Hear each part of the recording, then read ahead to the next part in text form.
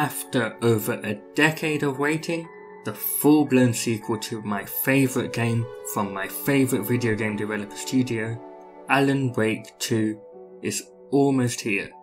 With all the excitement that brings, I thought that now would be a great time to revisit the original game and the remaster in a series bringing together some of what we've seen over the years. There's a lot within this world, especially now that it forms part of the Remedy connected universe, so this won't be absolutely everything. I encourage any player of these games to dive down the wellspring of connections and theories. I know I've spent endless hours doing that. Of course, this will contain spoilers across the franchise, so please, don't continue watching if you have yet to play this gem of a game, or indeed, investigate particular documents in Control and its AWE expansion. I'll wait.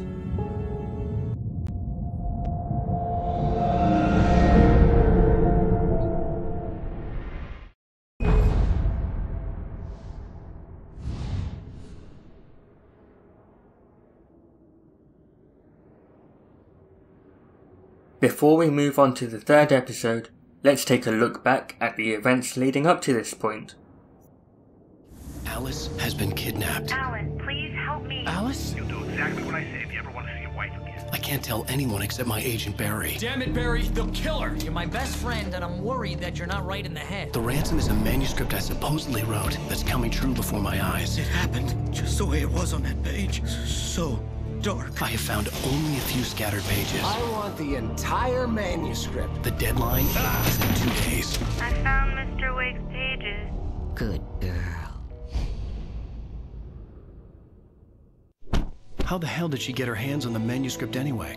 I don't know. She's resourceful. I told you you were too hard on her. Listen, I found out all sorts of interesting stuff while I was digging around.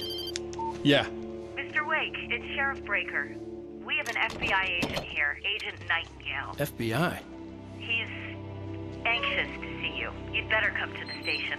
Okay, I'll be right over, Sheriff. Let's make this quick, huh? Help you folks? Name's Randolph. I'm the manager. We're looking for Rose. Works as a waitress down at the diner. Rose, sure. Nice girl. Who wants to know? I'm Alan Wake. The writer, huh? I heard on the radio you were visiting. Well, I'll show you her trailer.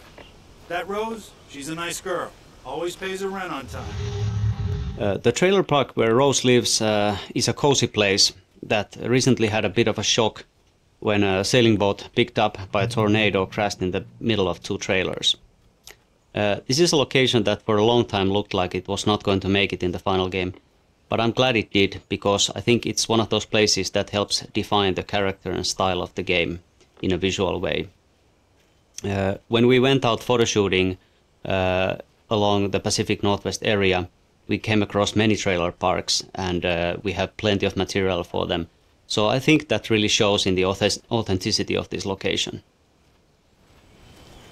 As a writer, when I'm working on a story, I do like a bit of a guiding structure for it. I mean, there are obviously very different story structures out there. You know, your basic 3-act structure, hero's journey, and all. And I kind of use some of these as a reminder to myself that whenever I kind of run into a problem in the story, then I glance back at these structures if there is any help to be offered.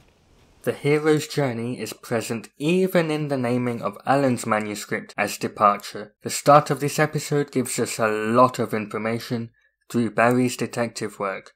As I was saying, Al, I found all sorts of weird stuff from the local newspaper's archives. This place is crazy. Disappearances, mysterious deaths, urban legends come true, and, get this, most of this stuff takes place around Cauldron Lake. Well, you ain't wrong, mister. The Indians thought the lake was a doorway to the underworld.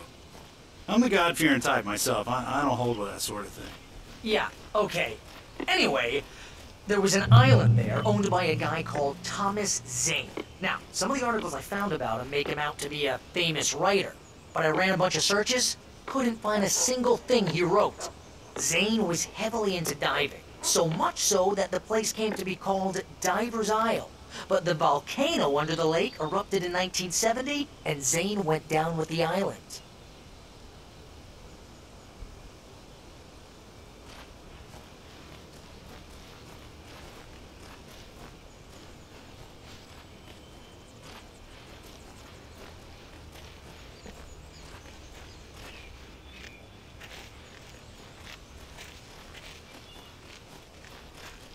Yeah, how about that? It was there in the morning, as if it had fallen from the sky. But it would take a tornado to lift something like that. We're damn lucky it didn't crush any of the trailers. Come on, mister. I'll take you to Rose's trailer.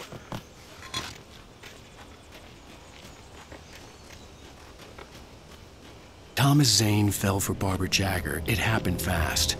She was young, vibrant, and beautiful, full of life. He had never been a very happy man, and without any seeming effort, she had changed all that. Zane felt good for the first time in his life. Everything she did was another piece of a jigsaw puzzle he hadn't even known he'd been missing. And best of all, she made the words flow, strong and sharp. She was his muse. It gets better. A local girl, Barbara Jagger, drowned in Cauldron Lake just a week earlier. They were lovers. Sure, Jagger's a local spook story. The Scratching Hag comes for you in the dark. Childish stuff like that. Anyway, Al, I'm just getting to the best part. All of the articles about this stuff were written by Cynthia Weaver. I asked around, and she's that crazy bag lady you met. What, the lamp lady? She can be a little loopy, but she's not homeless or anything. Yeah, anyway, she knew both Jagger and Zane before they both died, and she had some kind of a breakdown. Rose didn't know how the strange old lady got in her trailer, and she looked wrong somehow. The woman showed her teeth in an approximation of a smile and traced a finger down Rose's cheek. "Pretty girl," she said. Rose felt as if she was falling asleep, but her knees didn't buckle. The crone spoke in a whisper, her words ice cold and dark in Rose's ear. Touched by the dark presence, Rose was lost in a dreamland where everything was drawn in black and gray crayons. The old lady had promised her that all her wishes would come true. She would be Alan Wake's muse. She was smiling so hard it hurt her face. She crushed a bottle full of sleeping pills into the coffee. Deep down inside, she was screaming in terror.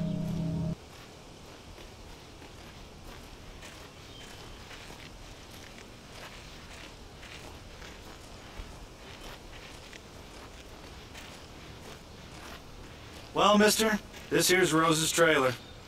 You mind me asking what you want with her? We're just here to talk to her, pal.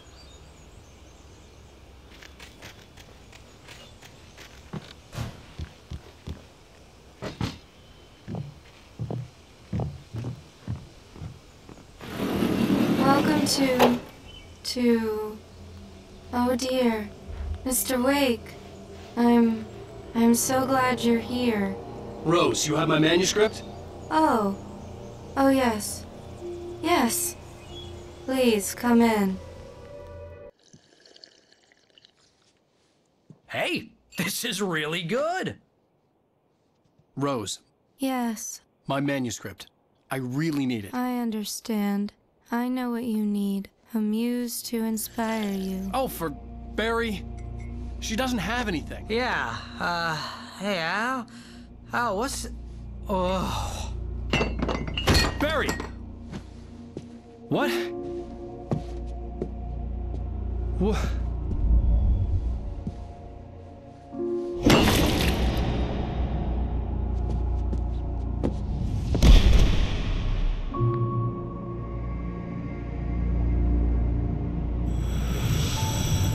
It's coming for you, hiding in my barber's skin.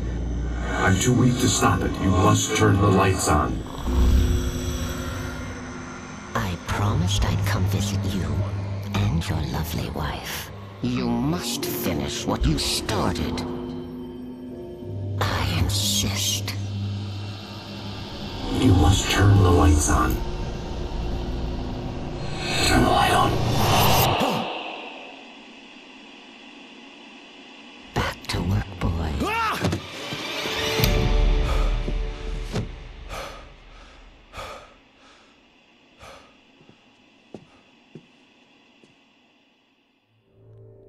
I felt nauseous, hungover.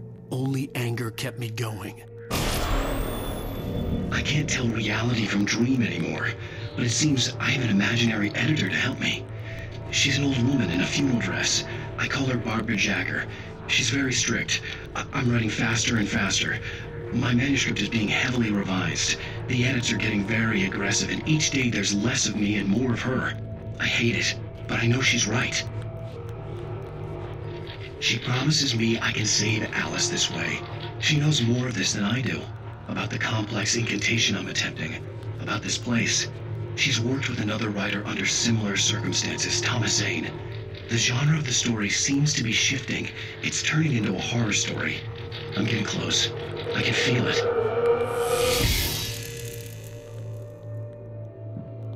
We see that Rose really is a huge fan with her Shrine to the Writer at the head of her bed, and the Alex Casey series on a nearby bookshelf.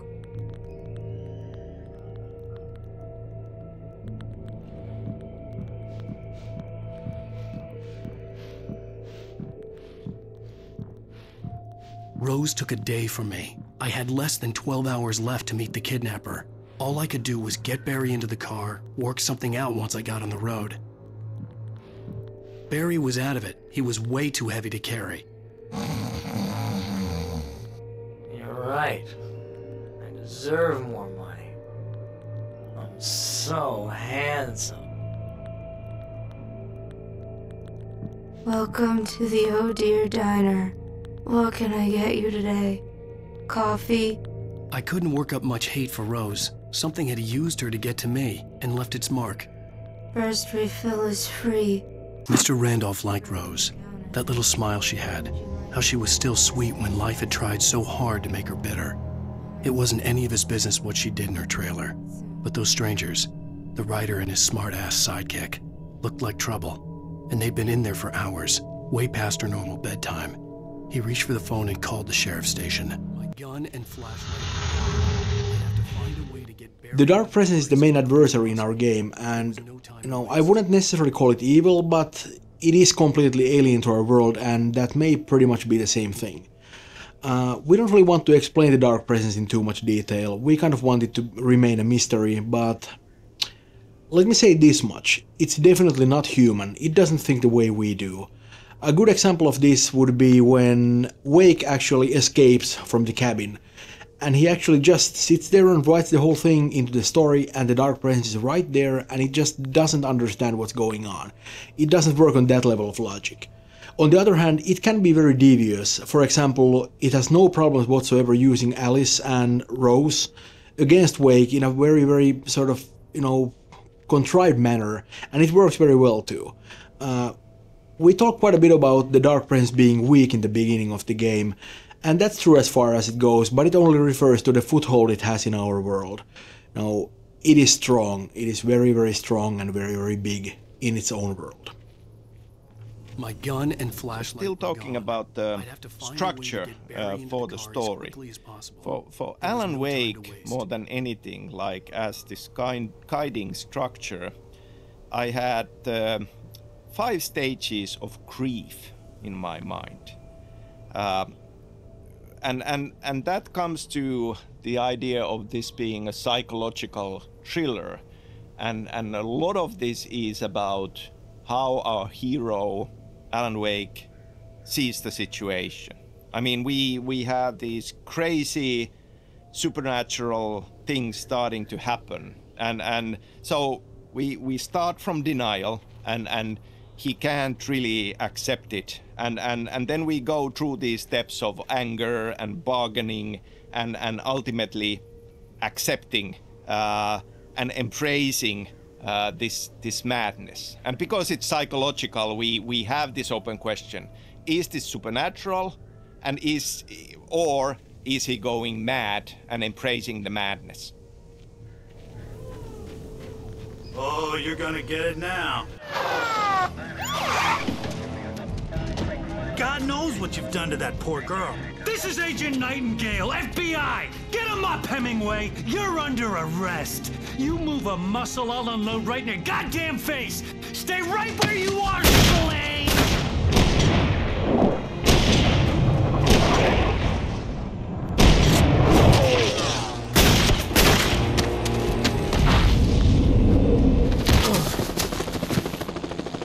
on! I'm standing right here, you goddamn maniac!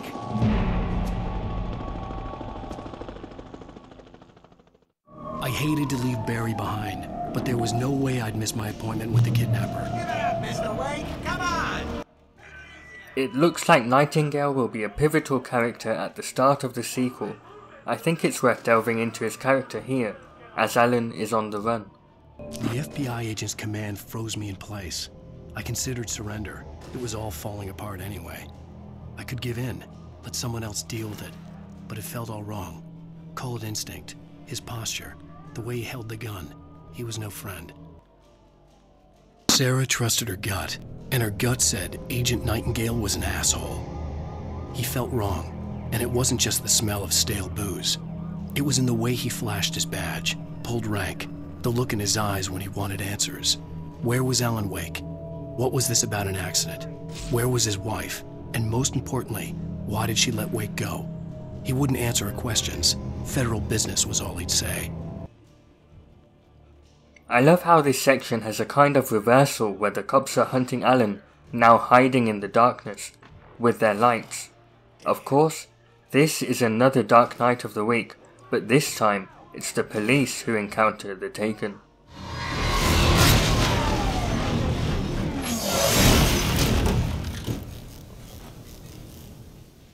Agent Nightingale didn't want to be in Bright Falls. These little communities revolted him, and he didn't like the trees or the coffee. He now knew that impossible horrors lurked behind the storefronts and smiles. He desperately wanted to turn the car around and just drive until he passed out or ran out of road and booze. But he had a job to do. He had a rider to catch, at any cost. Of course, this is reminiscent of Alex Casey's line in the trailer. The victim was one of their own. FBI Special Agent Robert Nightingale. So you knew Al Victim? Only the rumors. He was chasing a writer. This horror was everywhere I went, circling me. The cops didn't stand a chance. They were after a writer, not a monster. Continuing our dive on Nightingale, a quick Google search links to a Wikipedia article stating that the bird of the same name is a symbol of creativity, nature's purity, virtue, goodness, and perhaps most interestingly, the muse. The darkness warps these symbols to a dark nature, and if we think about the muse, we remember Barbara Jagger, the skin of whom the dark presence wears.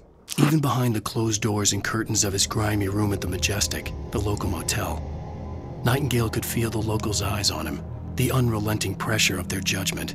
He forced it out of his mind. For all he knew, they could all be under Wake's spell already. You do what you have to do to get the job done. He took comfort from the bottle in his hand. Please, he thought, just let me get through this. I imagined that the broadcast tower in the distance was part of the local radio station. Maine seemed like a decent guy. Perhaps he could give me directions to the coal mine.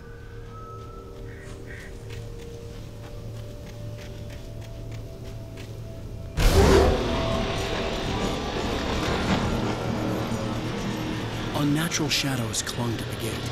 The darkness that was after me was trying to stop me.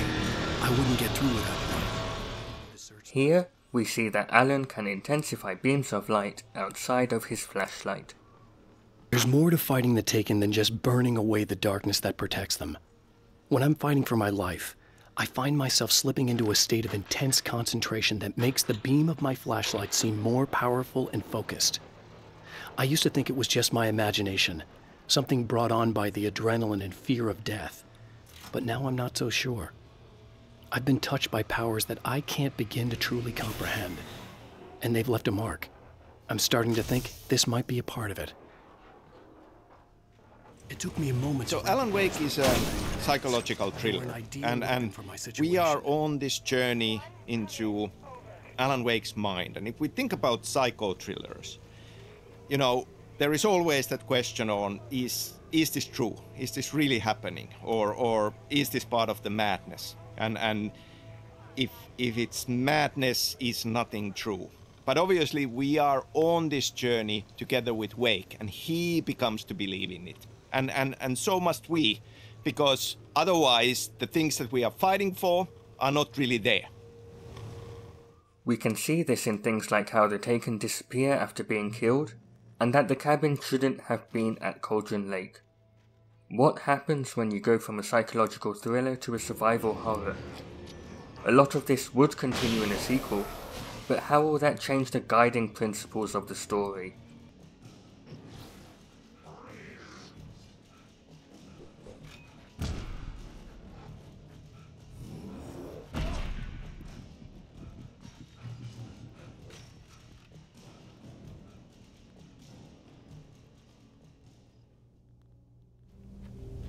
I hope Maine could lend me. We don't see a lot of Pat Maine in the game, but actually he has a considerable presence. One of the problems with Alan Wake was that we really wanted to maintain that small town atmosphere, but that's very hard to do when, you don't actually spend a lot of time in the small town itself. A familiar and dependable radio will solve that problem. Also, I think RJ Allison, who plays Pat Maine, did a wonderful job. He really nails the character, and it's so great to be alone in the dark and then hear that warm and dependable voice. I hope Maine could. The big theme, obviously, in this thriller is fiction coming true, and a lot of effort from our part writing this was to think about what does that mean and what are the limits. Obviously, if we would have given Alan Wake godlike powers to just change reality on a whim, there would not have been much stakes in this. I hope Maine could lend me a car to get to the coal mine. Oh, here's a little surprise. The famous writer Alan Wake just walked in, folks. I'm going to see if I can talk him into an interview. Come on in, Mr. Wake. Oh, I'm so glad you could find the time to do this, Mr. Wake.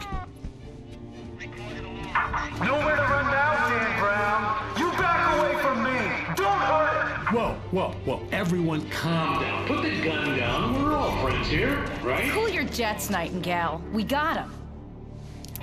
Judas Priest! What the hell's the matter with you? There's a civilian in there. Nightingale stared through the broken studio window into the dark woods. He turned around, started to walk out, but Maine grabbed his arm. "Young man, you almost shot me. You don't shoot off rounds at people like that. What's the matter with you?" Nightingale shook his arm free, marched out. His cheeks burned with rage and humiliation. I had fallen off so many cliffs it was ridiculous. That's what you get for naming a book The Sudden Stop. It was probably good I hadn't had the chance to tell Maine where I was going. I'd have to lose the cops and find my own way to the mine. So changing reality with his writing has to be a struggle. It's hard for him. As writing a good story is hard for us. So there is this metaphor going on in this. And essentially what he can do is he can take existing elements and nudge them and tweak them. And in a similar way, I feel that story needs to feel true for it to be a good story. Let's go back to the vision of the previous episode. I saw visions carried by the ebb and flow of different dream states. They seeped in from the reality beyond. Things I had a connection to, but also things I couldn't possibly know. I used them in my writing to make it real, so that the parts that weren't would become so. And there were visions that I knew were not real, ideas I had lost, often of Casey. I had written about him for years. I used them as well. The lies had to feel true for them to become true. Here we have another really well set up journey. The train depot and the bridge in the distance well visible from early on. As an interesting side note, this whole area was originally just a minor branch. Not even a branch. Alan Wake just basically had to get a car from the forest and continue towards the mining museum. With months of iteration and looking at the possibilities given by the environment, we found out that this area could have lots of poltergeist events, could have the hidden routes and so forth, the bridge and the train depot all appearing far later in their development. This is an exciting insight into development. You've got to think that Alan Wake 2 has been in development for so long now. What roads were discovered along this journey? With Nightingale gone and the night wind blowing in through the broken studio window, Maine stared at Sarah. The sheriff looked away. Maine's voice shook with barely controlled anger. That boy's doing more drinking than thinking. I hope you know what you're doing, Sarah. He's got a sickness in his eyes. You take my word for it. He wants Wake for a reason, and it's not for anything good. There was no sensible reason for the power company work lights to be here. It was almost as if they'd been left for someone like me to use.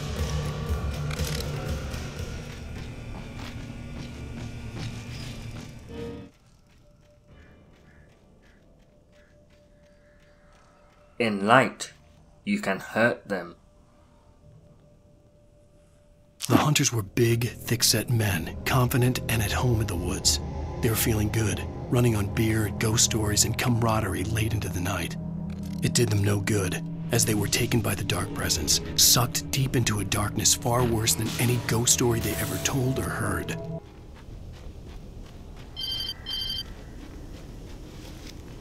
Hello? The most stubborn man I've ever met. Alice? Alice? Alan, I'm so afraid. It keeps me in the dark. Please help me. I look at you, Alan, and it's not you. Something else. Looking out from behind your eyes. Alice, I'm here. I'm so alone here. It's all gonna go to hell. You need to be careful. Cooperate. The connection had been terrible, but that wasn't the only thing that hadn't been right with the call. She sounded wrong somehow, but she had called me.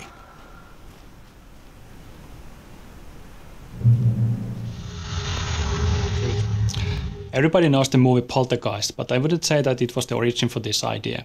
This game is about possession. It's about the dark presence taking over everything in the world. It started off with humans, and, well, in the design, the inanimate objects were the next logical step. One of the hardest things to do was to convey intent. The objects don't have any body language, unlike the Taken. How we ended up with the current feature was that the lead writer actually encountered a problematic physical object.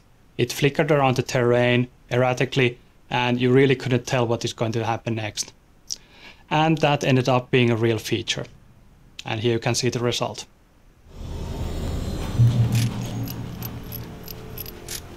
Someone appears to be guiding Alan, and I heard what sounded like heavy breathing here that reminded me of Zane in the diving suit.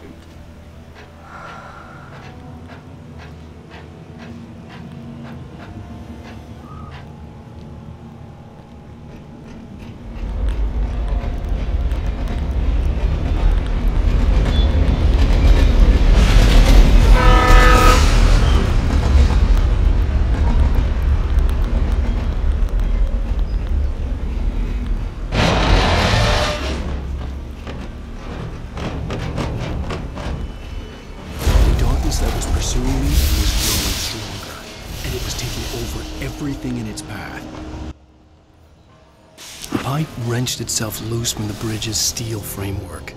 Wrapped in darkness, it floated in midair, twitching. For a moment, I didn't understand what I was looking at. The heavy object lurched at me with impossible force. I threw myself out of the way, but just barely. When I turned my flashlight on it, it shook in a dark rage before it flew at me again. As a teenager, just starting to get interested in writing, Stephen King had been a source of inspiration to me. I thought about all the inanimate objects that had come to life in his books. No one is safe in a good horror story. Certainly not the protagonist. That's what makes them fun. This was anything but. The darkness could possess anything, and it was getting closer.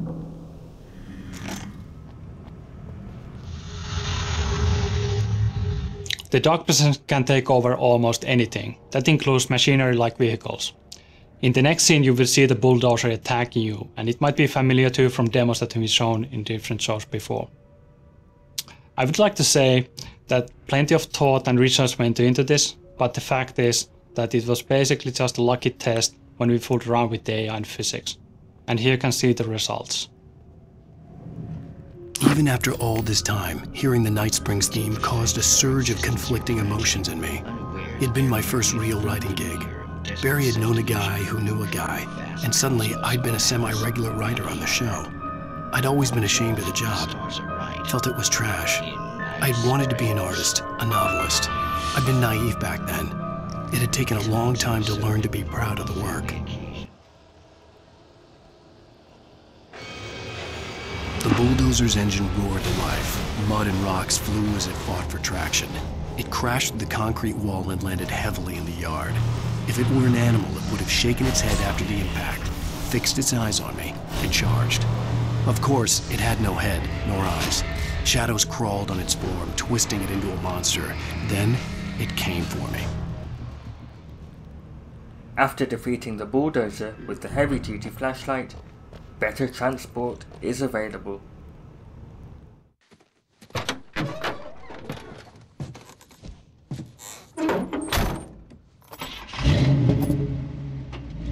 I had never been this glad to see the sunrise. I had a couple of hours to get to the coal mine.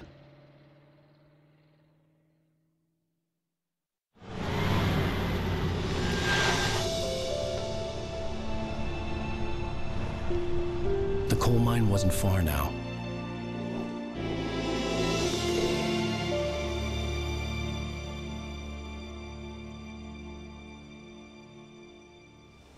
So I've been asked a few times, like, how much is Alan Wake, Sam Lake as a writer? And my answer is not really at all. But there is a certain kind of a truth to the idea that there are, of course, we always draw from our own experience. And I think that surprisingly, a few of the Remedy games in some way are metaphors and commentaries on video game development. This daytime driving sequence is great to have in the final game, especially considering that it was a source of debate earlier on. It's fairly hard to actually see this kind of sequences, are they actually working or not, before we have the final environment, the mood, the sounds and so forth. Of course, now it is great to have in the final game. It provides a very nice change of pace in the middle of episode 3, and it provides a great showcase for our technology, our views, and also it's great to see the environment that you usually see in the night, covered in shadows and in fog, in its full glory. Today, I would meet the kidnapper, and he would give me Alice. I wouldn't give him any other choice. A drowning man will clutch at a straw.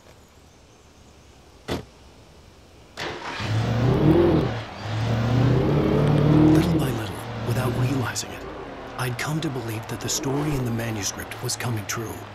The current of its narrative had taken me deeper and deeper into dark waters. Alice had been taken from me.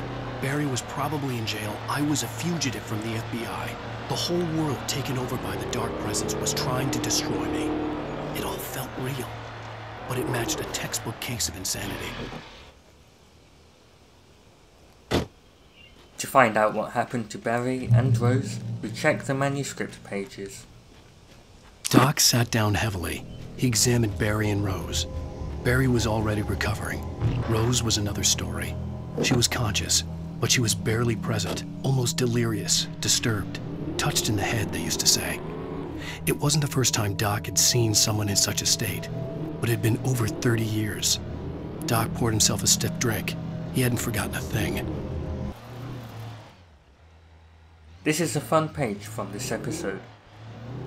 I lifted the page in front of my eyes and read it. In it, I lifted the page in front of my eyes and read it.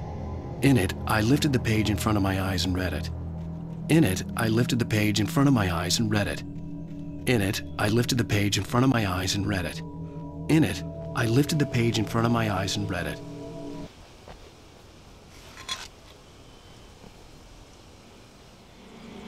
To reach Mott, the kidnapper, Alan follows the road to get to the coal mine museum.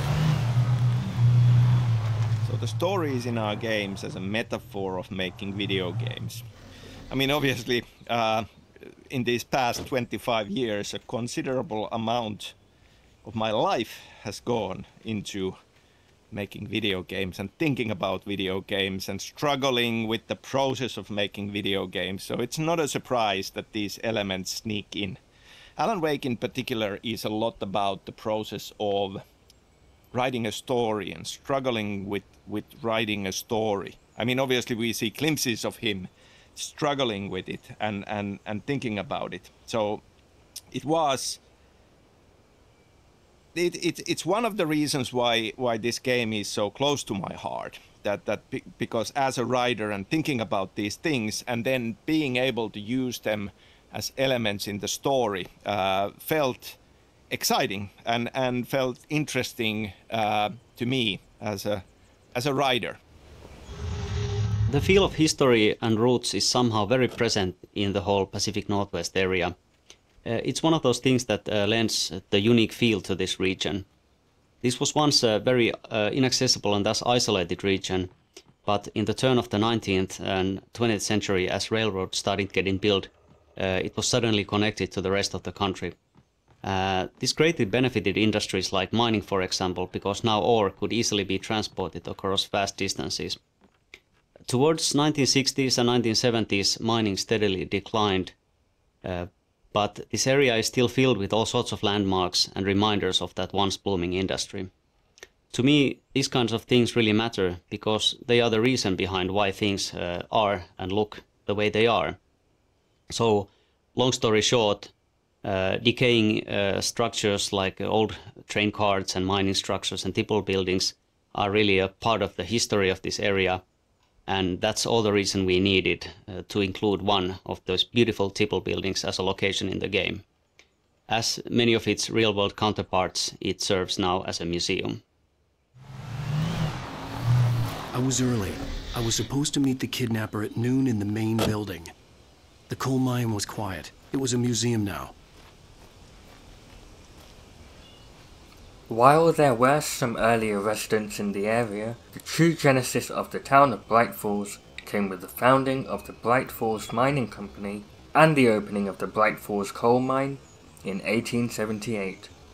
Although the work was hard and dangerous, many immigrants, Germans, Poles, Italians, Finns, and Swedes, among others, worked the mines.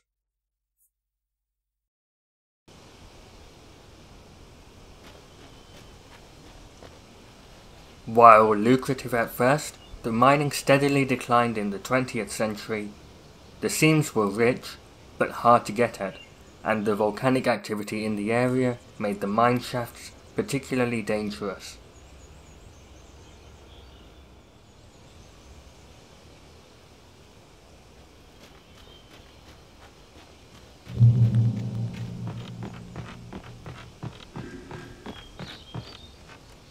In 1970, a volcanic eruption below Cauldron Lake, while relatively minor, caused most of the deep mining tunnels to collapse or flood. 32 miners lost their lives in the calamity, and all mining around Bright Falls came to a final stop. Now, many of the remaining buildings are protected as historical landmarks.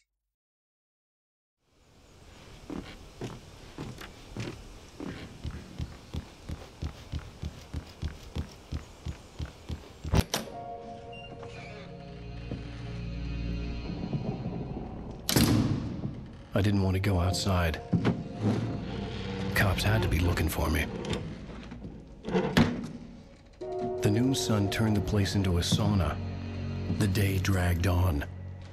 Different scenarios ran through my mind. Ways of how I'd torture the kidnapper to get Alice back. Or the different horrible things he could have done to her. I imagined her dead. I had no way of knowing she was still alive. It was killing me. I was running on blind hope. It was all a waste of time. The bastard never showed up.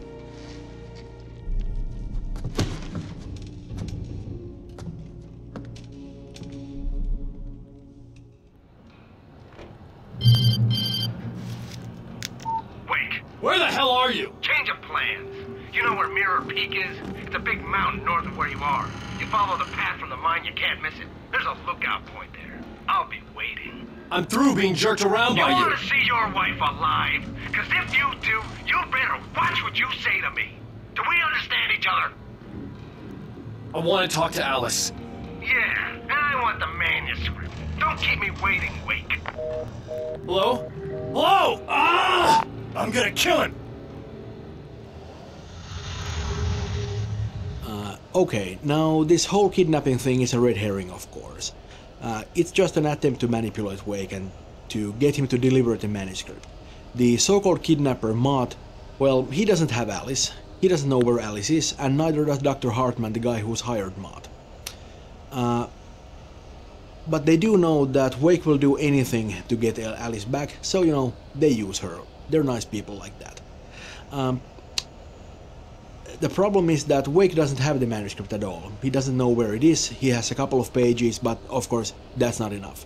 So they're lying to Wake about having Alice, and Wake is lying to them about having the manuscript, and nobody has much of anything.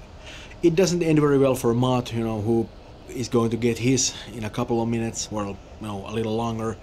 And Dr. Hartman doesn't have such a great day either. You know, what can I say? Karma's a bitch.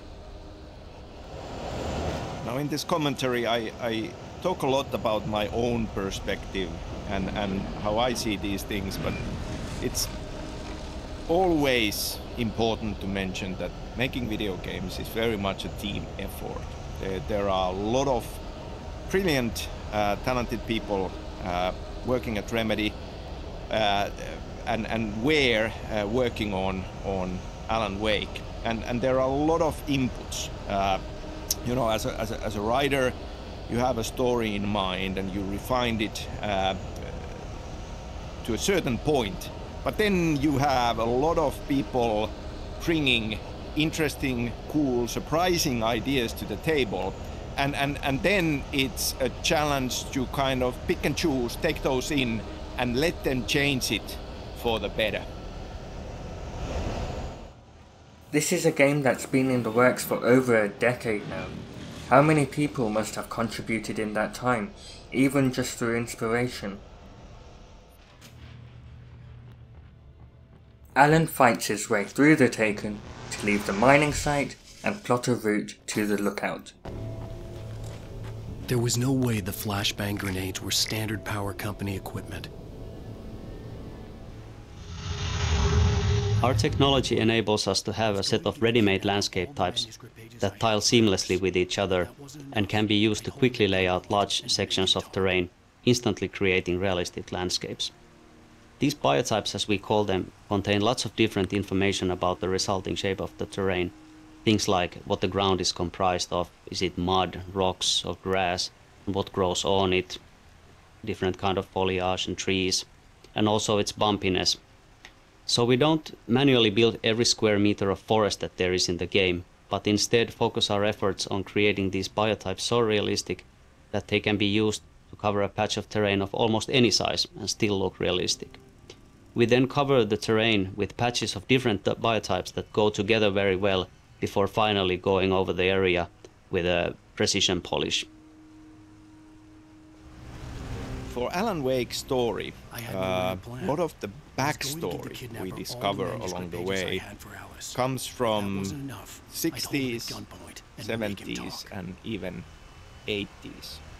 Now, I was born in 1970 and so kind of when I think about elements of Finnish countryside and cabin life during summers, it has this golden sheen on it that you often have, you know, when you are growing up. And when I think about the backstory of the 70s with the birdleg cabin, these are the kind of feelings and images that I think about. I had no real plan. I was going to give the kidnapper all the manuscript pages I had for Alice. If that wasn't enough, I'd hold him at gunpoint and make him talk.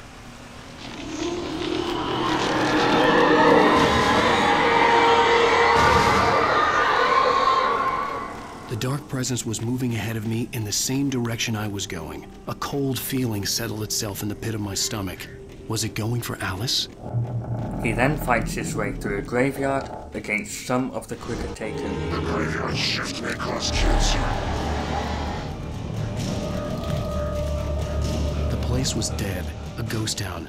Had been for decades, maybe a century.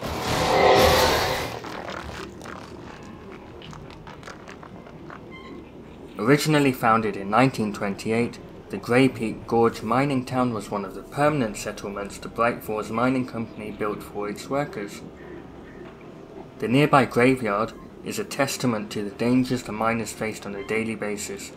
Most of the men who lost their lives over the years here were buried there, a grim reminder to be careful for those who remained. Grey Peak Gorge was abandoned almost overnight when the Bright Falls Mining Company closed its doors in 1970.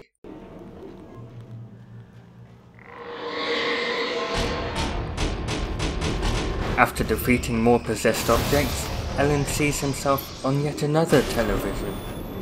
Anything outside of writing is a struggle. I feel ill. I managed to make my way downstairs. There's a shoebox filled with books and papers by Thomas Zane. It's very hard to focus, but I managed to read some of it. He's a poet, and a good one. He writes of muses and creators summoning fabulous things from a magic lake, using his powers to shape the world of a realm of gods and dreams and demons, dark things that wait for a chance to slip through, wearing the flesh of men as disguise. Zane writes about himself, his girlfriend being taken over by a dark presence, about growing scared of the lake. Zane believes it's a mirror to the gaping void of darkness above, where some Lovecraftian presence lurks. I crawl back upstairs. I'll borrow these things for my story. They ring true. They fit.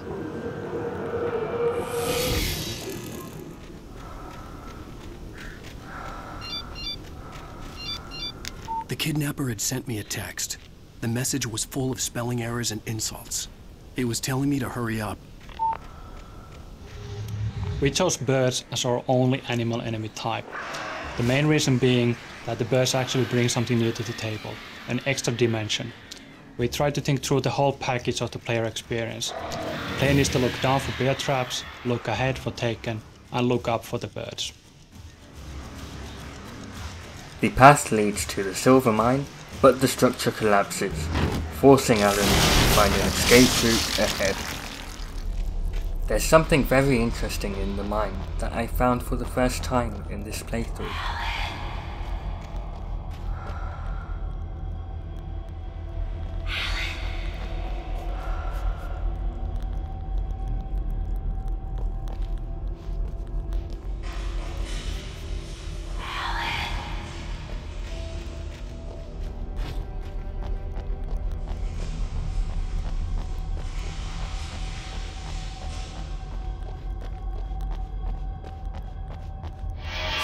Without warning, the headache stabbed at my brain.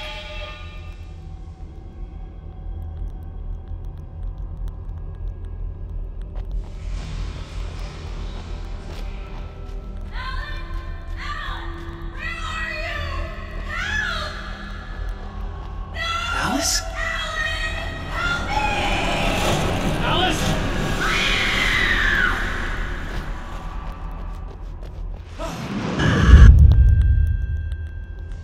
I'm losing it. I gotta get out of here. Following Alice's voice led to what would seem to be some water from Cauldron Lake. Is this what led to the closure of the mine?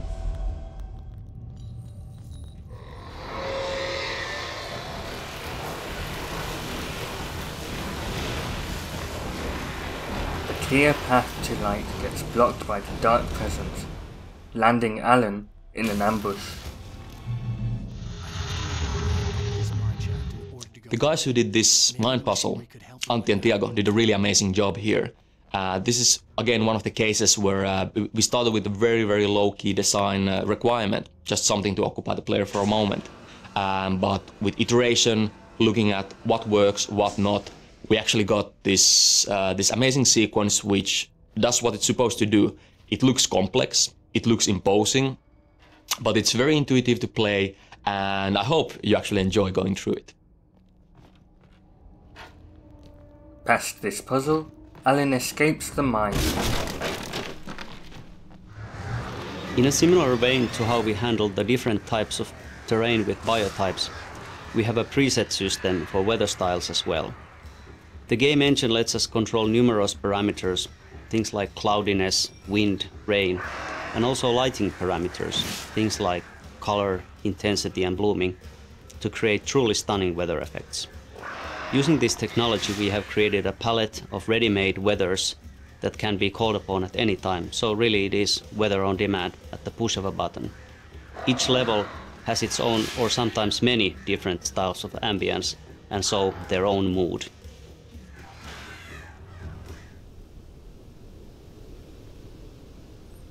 After Alan Wake and his American Nightmare, Remedy moved to the fantastic Northlight game engine. The creation of Northlight came after early development of an Alan Wake 2 prototype, as the original Alan Wake engine limited the team's ability for storytelling. Remedy's next game, with the debut of Northlight, was the wonderful Quantum Break.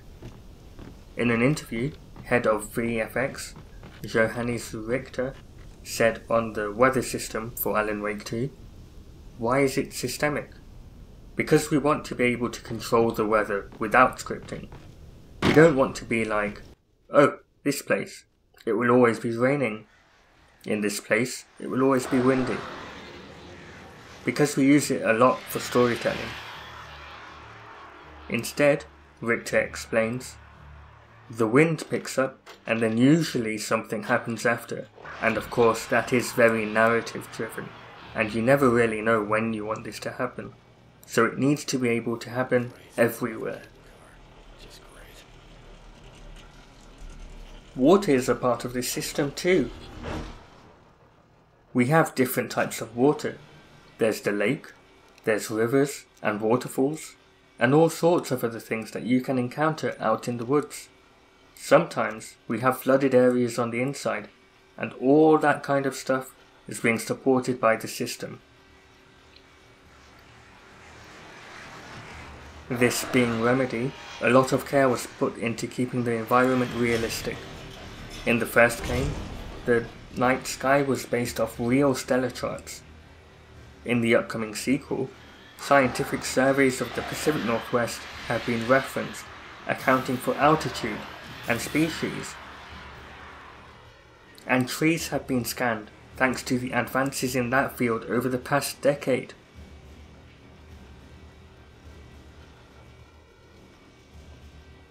There's something really creepy about having a full moon bright in the sky and having the Taken, with a weakness to light, be unfazed by it, except for the birds.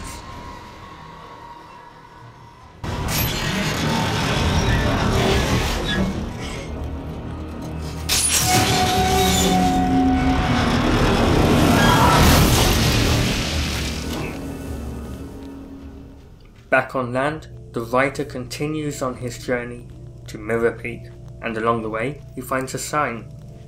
Let's piece together what we've seen in this episode. 32 miners died in deep mining tunnels that flooded in 1970. The mining town was abandoned almost overnight when the mining company closed down in the same year of 1970. Alan had a vision of Alice as he approached what looked like the lake's water in the mine, and this time appearing as a tourist trap, with more than just no mention of casualties, but outright stating that there were none. The last eruption of the volcano was also in that eventful year of 1970. The sign describes the lake as a beautiful recreational area, but local folk tales gives us cause to think that what Alan is going through has happened not just in 2010, but decades, or maybe even centuries in the past. Folk tales are said to be passed down generationally through the spoken word. Alan finds a large residence, and inside it, a lot more of that yellow writing.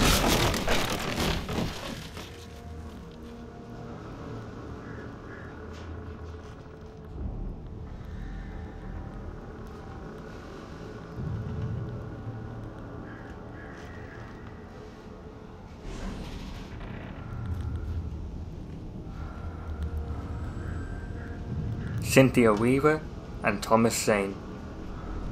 TV could be a tether between the dark place and the outside world.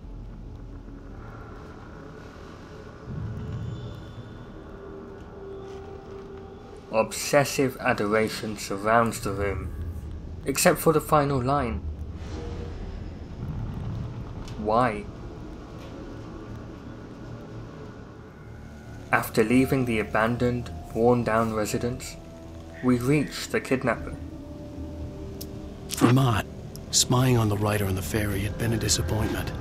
His boss had made Wake out to be something special, but Mott hadn't been impressed. I could see Cauldron Lake. I thought I could make out the spot where the island and the cabin had been. There was a light near it. It had to be a boat.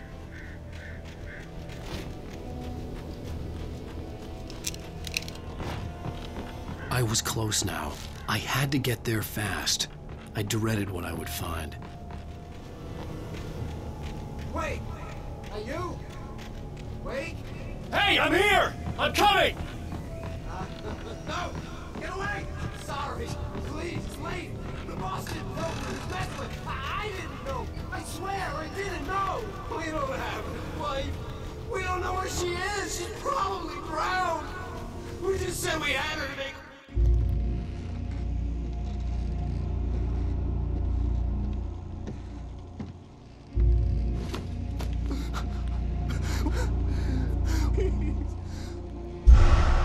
The darkness surged towards me, sucking everything loose from the ground into its depths, tugging at my clothes.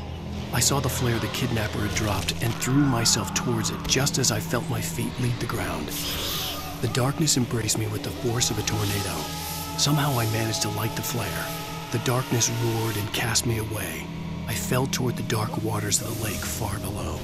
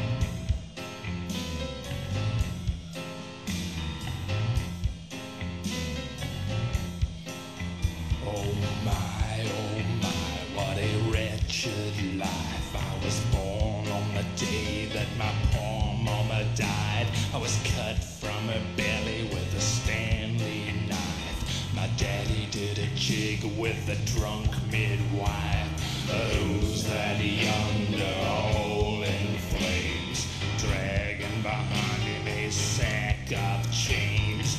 Who's that yonder all in flames? Well, up jumped the devil and he staked his claim.